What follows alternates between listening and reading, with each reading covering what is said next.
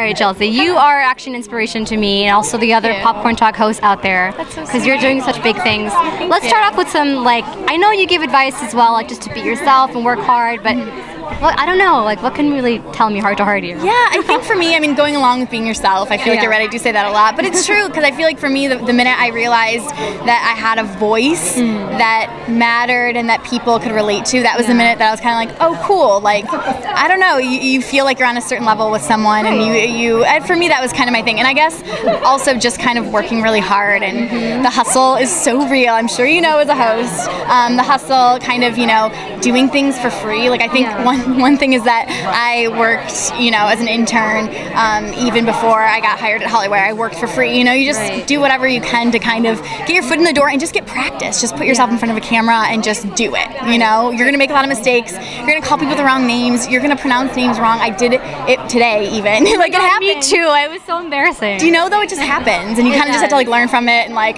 you're dumb, whatever. And then I know it is what it is. But you like, you know, if I could, like, I go back and watch my first videos and I'm like, oh my god, this is so embarrassing. Slash cool that you realize you've come so far, you know. Now you've always, of course, wanted to always be an on-camera host, right? So then did you kind of start the YouTube craze after you were hosting, and then, or was it kind of like along the same time? Kind of. I mean, obviously when we were in college, like it just started coming about, so I knew about it. And when I moved to LA and started working for an entertainment website, myself and another girl who was there at the time, we kind of pushed them investing in online video. We kind of knew it was going there, so it was kind of along the same, around the same time, yeah. So like a lot of your work is on HollyWire, but do you also have your own channel too? Because I see you like, I see a lot of HollyWire, but what's your own content? Yeah, so HollyWire is obviously the channel that I've built pretty much from the ground up. It's like my baby, but it's like you're pretty much the CEO of it. Then. Yeah, totally. But I have started my own. I'm like this is my goal for this year. It was my goal for 2015 to start doing my own videos. It's hard though because I feel like I have no time. But like